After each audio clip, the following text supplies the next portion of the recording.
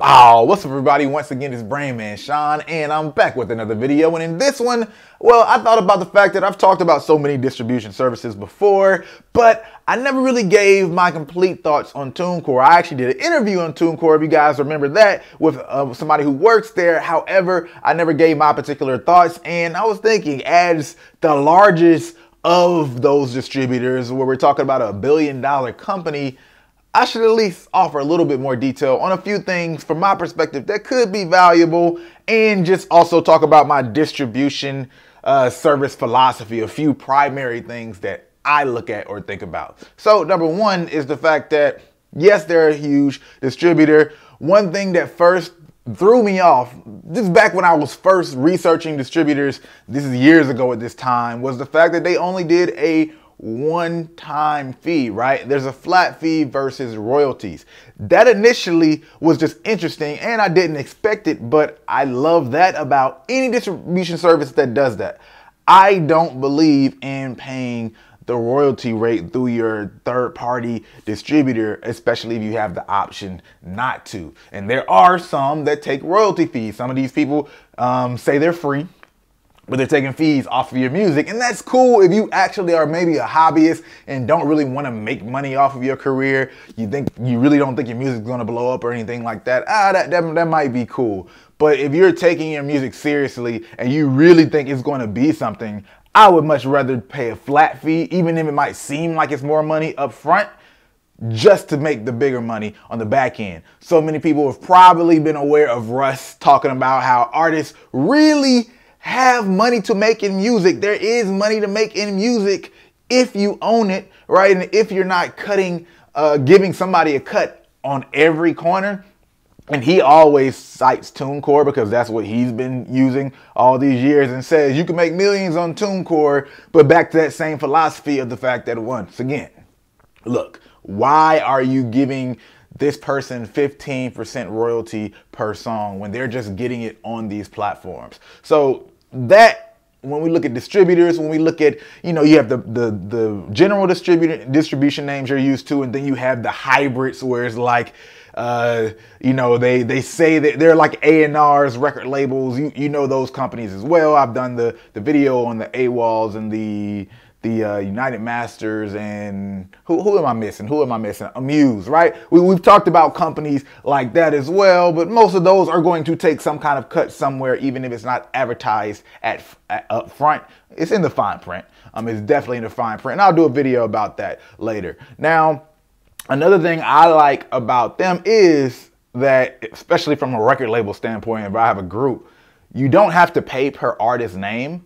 That is extremely valuable, right? Just because if I'm running and I got multiple artists, or I'm a manager, but again, if you're in a group with the homies, I know there's some people who have the group hybrid, but they have the artist hybrid. That's still something to consider, right? That's back to the money again. And I understand that money is a primary thing that most artists are thinking about as they try to rise and build up their career. But again, even that part is far less important than that one fact. That, look, flat fee, I'm not taking a percentage. That part is extremely important to me. I didn't even know I was going to stress it. I'm now stressing it the more I think about it in this particular video, because I know I haven't talked about this enough. When it comes to these distribution services, if they are taking a royalty, just know, do not do it, in my opinion, particularly when there's options not to do so. And last but not least, when it comes to TuneCore, now this is kind of a random aside thing that they do special in particular, is they do fan reviews. They offer that service. And why that's important to me is simply because so many artists have told me they have trouble getting objective feedback, or they want people's opinions on music. And I'm only saying that because people ask me for their opinion on music all the time, or I have conversations with artists that say, look, I can't find anybody to give me their opinion, or all my friends say I'm good, or I can't get their honest opinion. That is something that you should probably check for a service like that for, right? Especially when you're looking at people like me or anybody else that you think should have some kind of voice towards your music. that's cool, but we're probably not your demographic. Like we can only, it's not that I don't like a lot of different types of music, right? But at the same time, I'm probably not gonna be your target fan base. So it's better to at least go through some objective third-party things where you're just taking this information and you don't even have so much of a face to the name where you're trying to value it like that, like complete objective data that comes back and reads that way versus somebody like, oh, I'm going to put a lot of weight in BrandMan Sean opinion because he thinks my music is dope or because he thinks my music is whack or he needs work.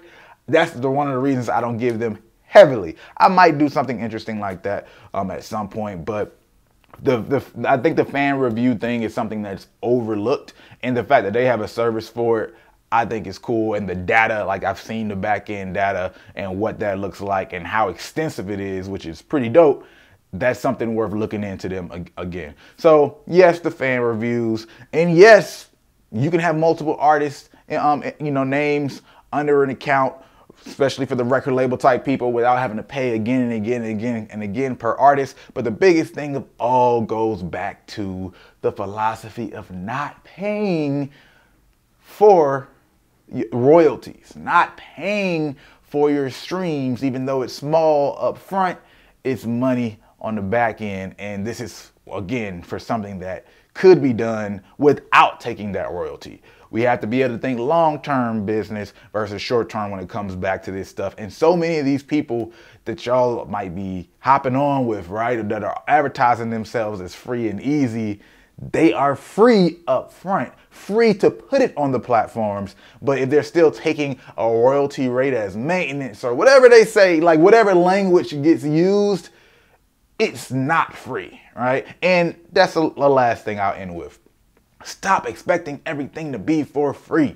There's always going to be some exchange, at the very least it's time, but particularly when we talk about these companies and hosting your information or selling in the music industry, you should not expect anything to be for free, especially as you become more and more of a professional. You should be looking to pay for your stuff. You want good deals, right? You want better deals, but you should understand there's going to be a cost to things, and for free, right, might not even be a certain level of quality. This is a whole, like, aside, not even just talk about distribution services now, but for free, right, might not even be the quality of maintenance that you require and need when it comes to you running yourself professionally. So when something isn't done well and you're wondering why it wasn't done correctly, well, you asked for it to be done for free versus making sure that someone was incentivized to actually deliver the quality that you require. Right? So keep that in mind. And yes, I talked about TuneCore a lot in this video. They are the biggest. You do hear a lot of artists talk about them, and you can check them out. If you haven't heard of them for some reason, in the link in the description. No, it's not a like affiliate or anything like that. Just TuneCore.com. I'll put it in the description if I remember. If not, you can also just type in TuneCore.com. So that's the end of this video, and I wanted to make sure, I think I've got all these things covered. No, I have one big video going a little bit deeper into some of these hybrids and some of the details that y'all miss when it comes to these and the contracts, but stay tuned for that. Again, if you like this video, go ahead to the like button. If you like it, you might as well share it, and if you're not subscribed, you know what to do. Hit that subscribe button.